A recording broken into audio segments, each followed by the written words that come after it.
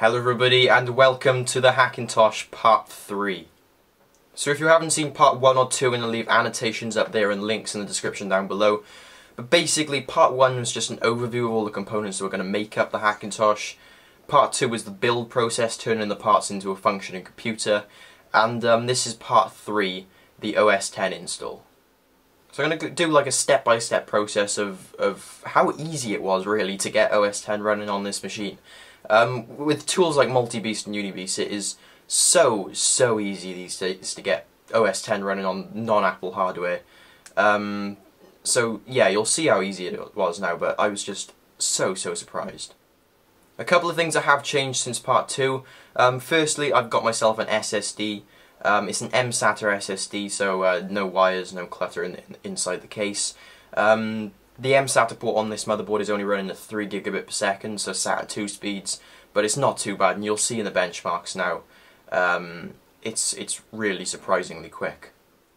And secondly, I've also installed mini PCIe Wi-Fi cards, so I get native airport support in OS X. Obviously it works out of the box in Windows as well, and I have hooked up a really nice little antenna, so I'm getting really good speeds now. And before we begin, I just want to say, if you have any comments, any questions regarding the Hackintosh, or just Hackintoshing in general, be sure to leave a comment down in the description, because Part 4 is going to be a massive rant video, Q&A video, basically just explaining my thoughts on Hackintosh and this Hackintosh in general. So yeah, because I know this series has been quite concise, I haven't been able to talk about stuff for as long as I maybe wanted to, but yeah, so if you have any questions at all, leave them in the comments below, and I'll do my best to answer them in Part 4. So what are you going to need to install OS X on your Hackintosh ready PC? Well, firstly you're going to need one of these. This is a USB stick, obviously. As long as it's 8 gig or larger, then you're pretty much good to go. This is going to house the OS X Yosemite installer and the bootloader, of course, and pretty much it's the magic key. Without this, you're not going anywhere, so keep it safe. You're also going to need a computer that already has access to OS X, so you can either borrow a Mac off a friend, use an existing Hackintosh, or get OS X running in a virtual machine. Basically, the reason why this needs to be is you need to set the USB stick up ready, so it's compatible with OS X. Obviously, if you have a Windows PC, then it's very difficult to do that. And you also need to get access to the Mac App Store so you can download OS X Yosemite. In my case, I'm going to use my 13-inch late 2010 MacBook Air. By whatever means, guys, I'm not going to say how you can do it, but there is multiple ways out there, so just look around and you'll find a way. So before doing anything, obviously download a copy of OS X Yosemite from the Mac App Store, the latest version of UniBeast from TonyMacX86.com, and the latest version of MultiBeast. So we're ready then to plug our USB stick into our machine that is already running OS X, and let's get our USB set up for our Hackintosh. So I want to click on the USB stick, click Partition and One Partition, make sure it's set to macOS Extended Journals, and just name it whatever. I just named it USB. And then make sure it's set to master boot record. That is extremely important, not GUID, which is what I instinctively thought originally. But once it's done that, then you'll want to open up UniBeast, and this is such an unbelievably simple process, but it did take one hell of a long time. I had to open up iStat menus to see if it was actually still like right into the disk. It took me about 50-55 minutes to complete the whole process, and it does look like it gets stuck for about half an hour, but just bear with it, guys. It takes a while, but it does get it done. Last thing to do on this side of the track then is to copy MultiBeast onto the USB stick. This is just simply in case Wi-Fi doesn't work out of the box. So after doing that, we're ready to get OS X Yosemite installed on our Hackintosh. So we're going to plug our USB stick in, turn the thing on, and then mash the F12 key, because obviously we have to boot into the USB stick. And then we'll be greeted by the Chimera bootloader. I just went mental with the boot flags. I wanted to play it safe. -X, -V, -F, graphics enabler no, MPCI equals 0x2000, and kext dev mode 1. I could have tried it without any boot flags, but it probably would have kernel panic, so I just basically typed in all of them, and well, as you can see, it did work. So then I went about installing OS X Yosemite as I would on any Mac, really. There was nothing different about it whatsoever. But after it had completed, obviously reboot, we need to leave the USB stick in though because there's no bootloader installed onto the actual SSD yet. So there we go, boot back into the USB stick. And I tried without any boot flags here. I just went screw it, tried to boot into the SSD without any boot flags, and unbelievably it worked.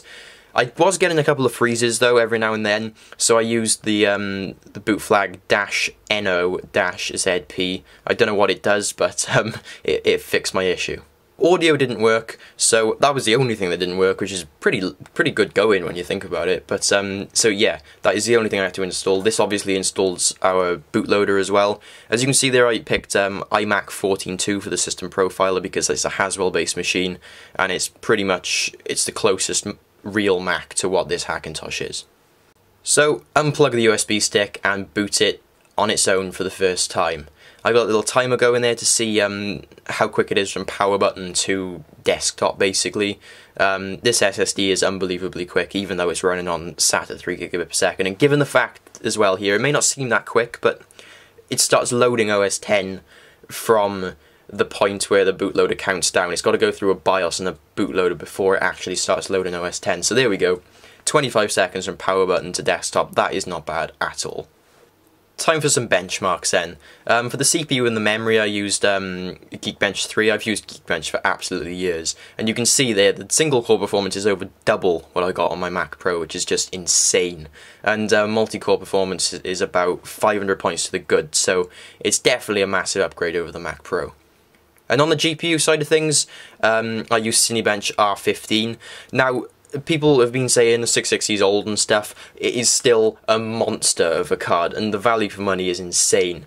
It just squeaked under 70 FPS, which is only about 4 FPS over what a current Gen 760 gets. To test the SSD, I used Blackmagic's disk speed test, and as you can see there, it pretty much maxes out that SATA 2 bus. If I was running this at SATA 3 speeds, then I'd probably be getting about 500 meg read and write. But honestly, for what I use this for, 250 is perfectly adequate. Time for some gaming then, and this is where this machine really excels. This is FIFA 14, obviously not a very demanding game, but look at those temperatures, guys. I was really worried about the lack of ventilation that this case provides for the GPU, but 54 degrees Celsius. And those frames, I mean, it never ever dropped below 60 FPS, and this is on Ultra at 1200p. Elder Scrolls Skyrim then, this is a masterpiece of a game. And yeah, this is about on a mixture of high and ultra at 1200p again, so a really high resolution, and it's quite a CPU intensive game, so you can see the CPU temps are well, much higher than what they were on FIFA, but again, the GPU temps, it comfortably plays it, and the temperatures look really good too. And here we go then, Far Cry 4, a brand spanking new game, next gen sort of grade stuff, and it is absolutely terribly optimised at the moment, but you can see there, it's definitely the game that pushes this system to its absolute limits. GPU temps are still comfortable though, and the same goes for CPU temps. The actual system can handle it really well, it's just the fact it's so unoptimised, frame rates tend to be all over the place. So there we go then, that is my system. It's running OS X Yosemite beautifully, and it's running Windows 8.1 just as well. Stay tuned guys for part 4, and yeah, I hope you enjoyed the video guys, and as always, I'll see you in the next one. Ta-ra.